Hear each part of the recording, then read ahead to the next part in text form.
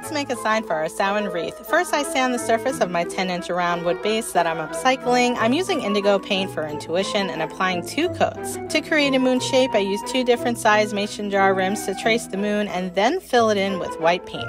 These wood cutouts came from Michael's from a few years back. I'm using black for protection, then adding a layer of Mod Podge, and while it's still wet, use your glitter. Seal it with Mod Podge to prevent glitter transfer, and then hot glue the wood cutouts onto your sign. Now, it's easier to use sticky stencils for the letters, but regular stencils work too. Be sure to remove stencils quickly after painting and touch up any boo-boos. Seal the whole sign with Mod Podge and use jute for clarity and luck to hang the sign. Be sure to zigzag the string as you staple to make it more secure. Attach the string at the back of the wreath by wrapping around the top of the ring and twisting it into place. Next, attach your lights and tape the battery packs in the back. See part 3 for the reveal.